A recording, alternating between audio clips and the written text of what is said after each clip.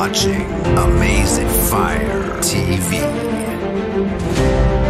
Amazing Fire TV. Impacting the world for Christ.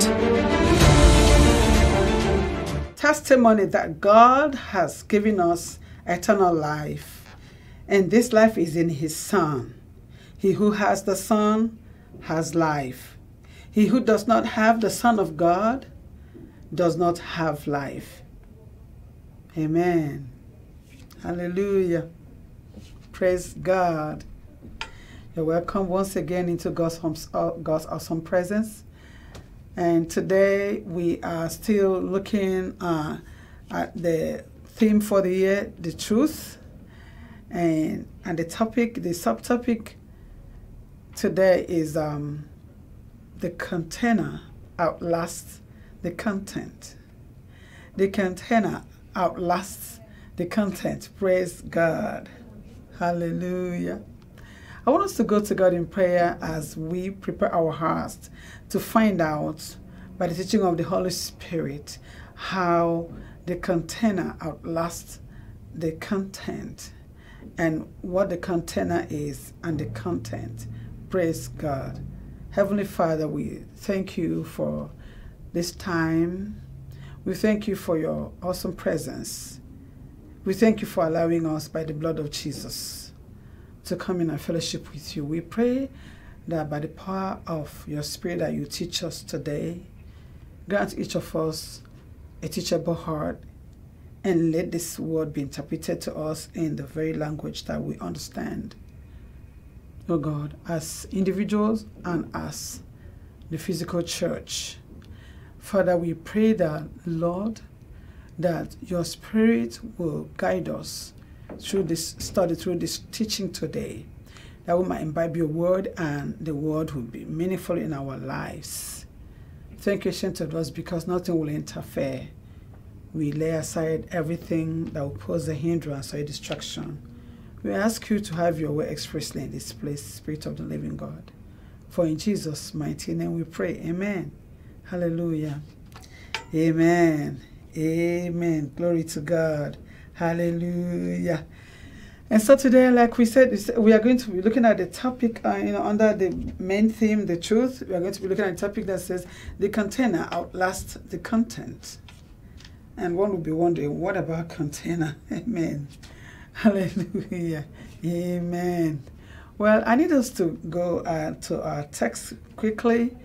Our text is Matthew chapter 24, verse 35. Matthew 24:35. As we go into that passage, there is some truth we need to establish today. And that truth is that eternity is real. Hallelujah. There is eternity. And that there are two sides to it. There is eternity as it pertains to life. There is eternity as it pertains to condemnation. That's what the Bible says, eternal condemnation, eternal life. Today, as we look at the content and the container, or the container and the content, we will see what what God wants us to see concerning eternity. We will see that which takes us into eternity, and what part of eternity we are going to. Is it the eternal condemnation or eternal life? What takes us to eternity, to eternal life? Is it the container or the content? Praise the Lord. Hallelujah. So our passage says, Matthew 24:35, heaven and earth will pass away, but my words will by no means pass away. Amen.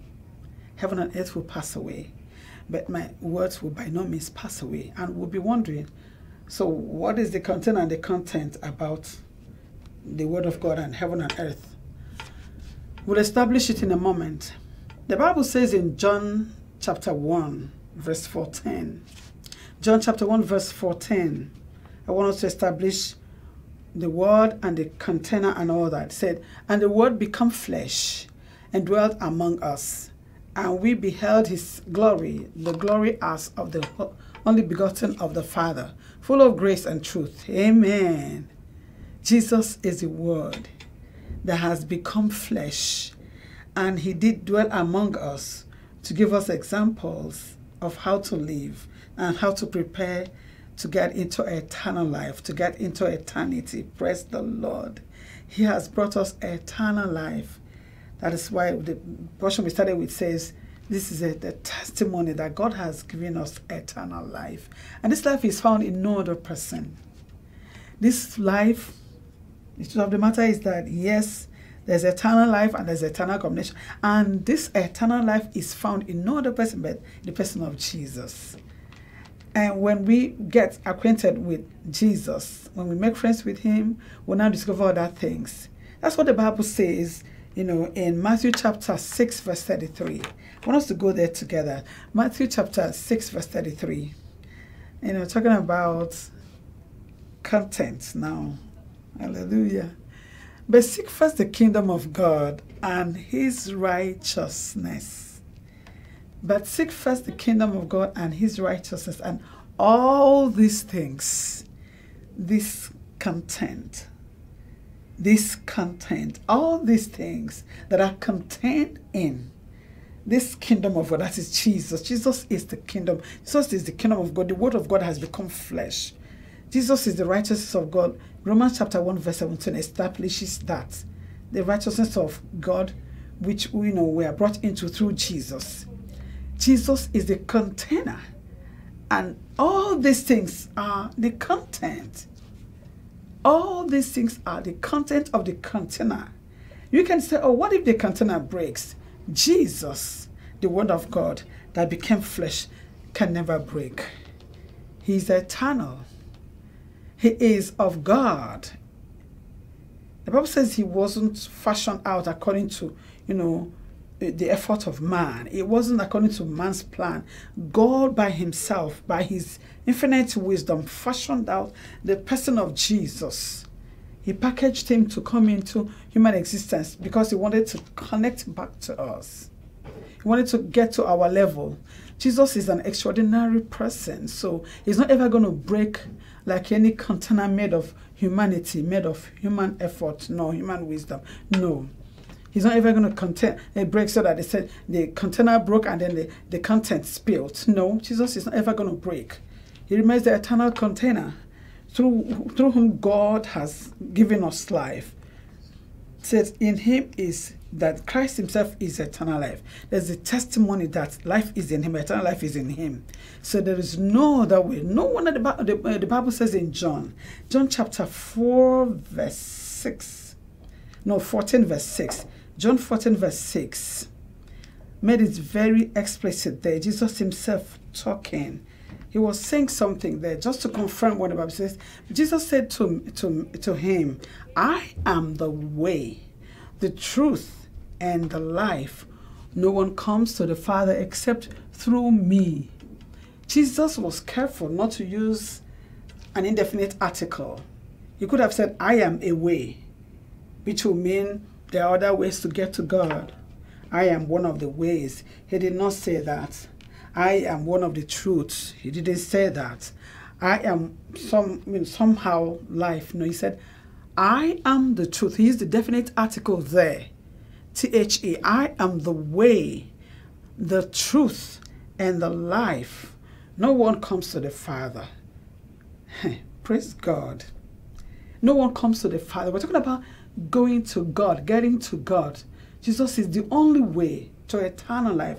Just like that portion we quoted said, this is the testimony that God has given us eternal life. God has designed eternal life for humanity.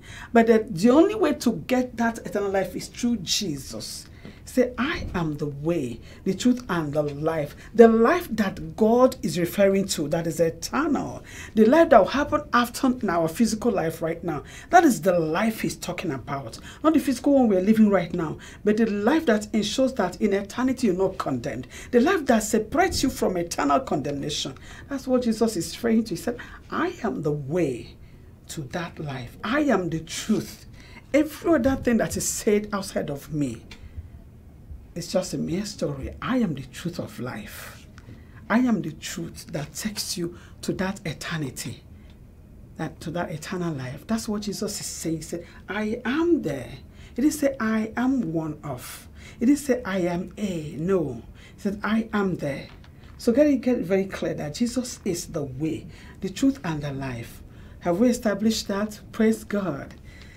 Then also, we also need to look at the fact that when we're talking about the container outlasting the content, it readily brings to mind, the idea of miracles, signs and wonders, which we all seem to be very much after these days. The message of salvation has been reduced to just what we can get physically right now. There's a little attention paid to eternity, which is the crux of the matter. There's just little attention paid to life after now. All we want is the now. Don't get me wrong. I'm not saying that miracles don't happen or they're not good. Miracles are part of God reaching out to us, stepping into our difficult situations. They gladden the heart. They authenticate God's presence in the midst of his people. They edify us. They make us have the assurance that God cares and that he's in business with us. He's at work, that his power is able to do all things for us. Miracles, signs and wonders, they are part of the deal. But that's not the main deal. That's what I'm trying to say here. The main deal is Jesus. No wonder the Bible says in Matthew chapter 6, verse 33, Matthew 6:33, it's just made clear there. It said, seek first the kingdom. Seek first the kingdom and his righteousness. Jesus is the kingdom. Jesus is the righteousness of God. And he said, and his righteousness. He didn't just say his righteousness. He said his with a capital H. His righteousness. Jesus is the kingdom and his righteousness, his lifestyle. And all these things shall be added unto you. But people, we after these days, all these things, after the content, not the container. That is a huge mistake. That is very misleading. I wish that at the end of this teaching that someone will understand the difference between the content and the container. That when you want to separate the container, just take the content and leave the container alone. You're making a huge mistake. I'll tell us a story I read somewhere that so there was this painter, a big-time painter. He was very gifted. He painted all sorts of things, ideas, concepts, filled his life, and he was painting away expensive stuff. So when he was dying, he left a will. And after his death, so they were going to auction his paintings, good works, the jobs he did over the years. They had a collection of them and they were auctioning it. So the person, how are they called? Whatever, the person that's in charge of the auctioning. So he brought out a painting of the man's son. The man painted his son, and brought, that was the first thing the auctioneer, presented. Everybody was like, what is this? What are we doing with this? Bring us more important paintings that the guy, he has piles and piles of work out there. A great man, a great painter. So everybody was agitated. They were just, please, we are not interested in this son. Is that not his son's picture? What are we doing with this? Please take it away. The man insisted. He kept presenting the picture of the son. He refused to be bothered by all the noise out there. He just stood his ground that he needed to sell that one out first. That was the man's instruction. A lot of people looked the other way. They were ready with their bags of money. Everybody was just ready with their check and everything bouncing around. So he just kept presenting that picture of the son. So eventually, the son, somebody, somewhere, well, okay, let's get it done. So somebody stepped out. The man said, is that what you want to do? He said, well, the person said, okay, if that's just, well, let's get it done. You may not. I want someone that really appreciates this man and that wants to buy this picture. Somebody came out from the crowd and said, honestly, for whatever reason that this picture is being presented, I become very interested in this picture. Let me get it. So he took the picture of the man's son, and behold, when he took the picture, and there was an instruction to open the paper that wrapped it at the back, and when he opened it, the picture, there was an inscription that says, whoever gets this son gets everything of the man's belonging, everything that belongs to the man. So there was no more auctioning to do. That whoever that got the picture of that man's son was going to get everything that belonged to the man. That's exactly what we're talking about here. Who would dare accept the picture of the man's son? My dear friend, are you ready? Are you willing to accept the picture of the man's son? It may not have been a fantastic picture. Forget it that these days they paint a wonderful picture of Jesus, a very handsome man and everything. You go back to the Bible and hear what the Bible says about him, that he had no form, he had no, that anybody should be crazy about him. You paint a picture of Jesus who's loving, is always providing, but you don't paint a picture of Jesus, the suffering man, the man of sorrow. So it doesn't matter the painting of the picture of Jesus that you have. Are you ready? Are you willing to accept this son? This son that meant so much to the father, that the father said, tied everything that he owned to the picture of that son. That's exactly what God has done with us. Are we ready to accept the picture of the son? The picture of this saving grace, that the grace of God unto salvation. God has finished painting the picture of his son. He said, if you accept this picture, that's it. You have everything that I own. So when we spend a lot of time on the content and despise the content, you just want to get the content and walk away. Just, okay, Jesus, I just want this. I hear you can do this. I hear you can do. You heard about, just like the crowd that came to him.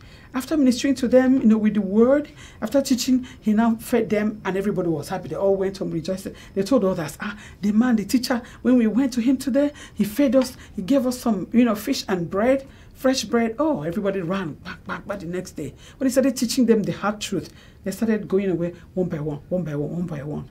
They started going away because what they wanted was the miracle of the feeding. Is that where you are at this time?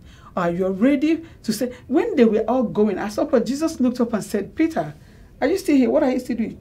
Peter said, where are we going? We don't have any other place to go except you, because you have the word, and the word is life. You have the word. And he didn't just have the word. He is the word himself. And he is the truth and the life. Peter understood him as, hey, this is where I want to stay. I know that if I have you, I have everything.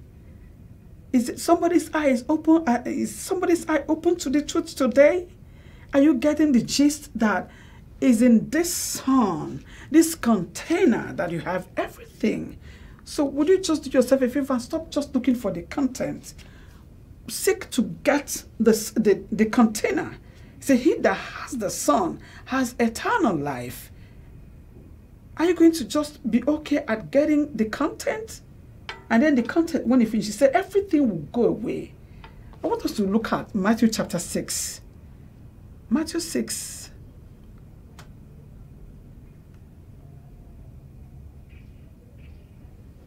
I think it's Matthew 6, Matthew 7:22, verse 24. Matthew 7:22 to 24.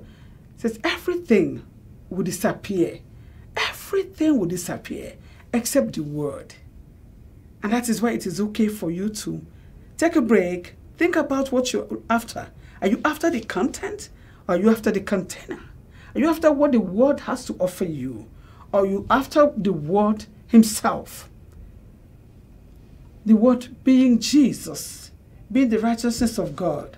Or you're just after what the word can give you: healing, blessing, favor. Yes, those are these things. But the word of God wants us to accept the word. Accept the word first. It says in Matthew chapter 7, verse 22, he said, many will say to me in that day, Lord, Lord, have you not prophesied in your name, cast out demons in your name, and done many wonders in your name? Verse 23 says, and then I will declare to them, I never knew you, depart from me, you who practice lawlessness. Therefore, whoever hears these sayings of mine and does them, I will liken him to a wise man who built his house on the rock. Who wants to build his house on the rock today? The rock, which is Jesus. He said, many will come and say, we did this, we did that in your name. That is what the name of Jesus can do. All that God has established in the name of Jesus cannot be altered. You can enjoy them, but if you don't have Jesus himself, nature respects the name of Jesus. Situations, conditions, they respect the name of Jesus. Let us go to the Bible and establish it. The Bible says in Philippians chapter 2. Let's start reading from verse 9. Philippians chapter 2 verse 9. So let's see what happens about the name of Jesus, so that we don't get it mixed up.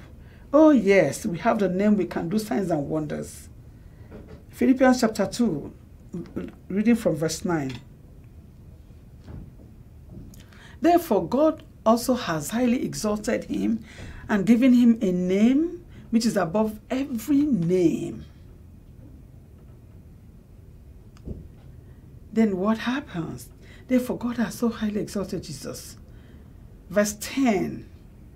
Therefore God also has, that at the name of Jesus every knee shall bow, of those in heaven and of those on earth and of those under the earth.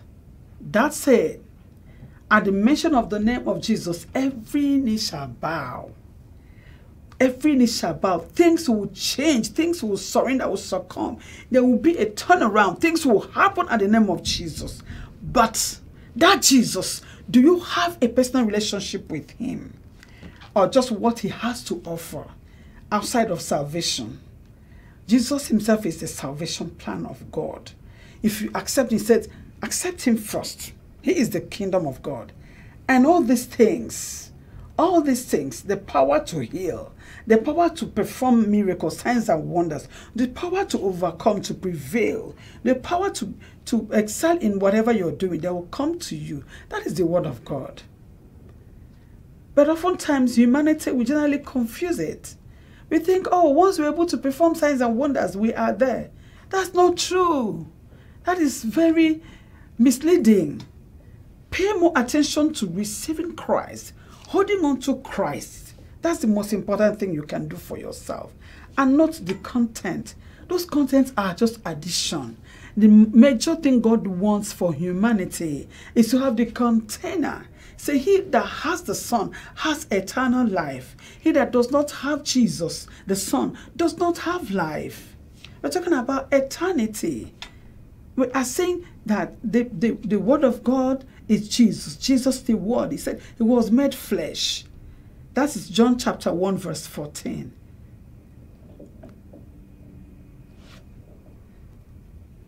John chapter 1 verse 14 says, this word was made flesh.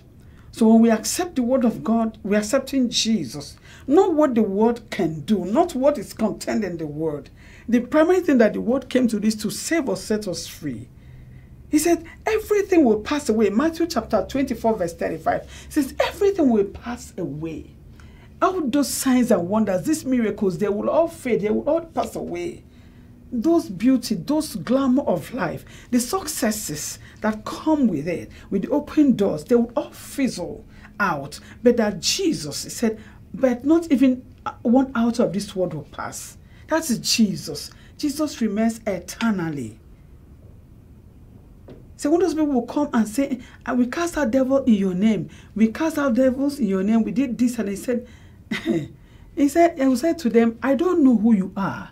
Go away from me, you workers of iniquity, you lawlessness, you people of lawlessness. You walk lawlessness, you walk lawlessly, you don't obey the word of God, the Lord of the Lord. You don't obey, you're disobedient. I don't have any business with you. So the problem is not the miracles or the signs and wonders we chase after they performed. No, it is having Jesus, the container, not the content. We might all just go ahead and exhibit all the, the gifts of the Holy Spirit, speak in tongues and perform all the wonders and all the signs. But if we don't have a relation, if we don't manifest the fruit of the Spirit, if we don't have Christ as our Savior and Lord, Jesus comes to dwell in us, to take over, to prevail in our lives, to be our Lord, to guide us, to lead us, then that's now when if we begin to manifest the, the gift of the Spirit, to make meaning. Because we have the container. Because we have the container that is always there. But the content may just drain, go off, drain off, and that's it. The content someday will just fizzle. That's what the Bible says. That all these things will go away someday. But that the container stays forever. The content will somewhere disappear someday. Do you want to disappear with content? Are you just okay receiving the content, or you want to follow the container and hold on to the container That is what eternal life is. Hold onto the container, my dear friend. Don't stay with the content. Don't be satisfied with the content. Because it's a very dreadful idea. Holding on, performing wonders. This man, he chased miracles and signs and wonders around. This is very dreadful and has been the bane of humanity. Mixing up the gifts and the manifestation of the power of God and the authority in the name of Jesus with eternity, with eternal life in Him, salvation, opening our heart to salvation. They are not the same, please. Learn it that the content may deceive you.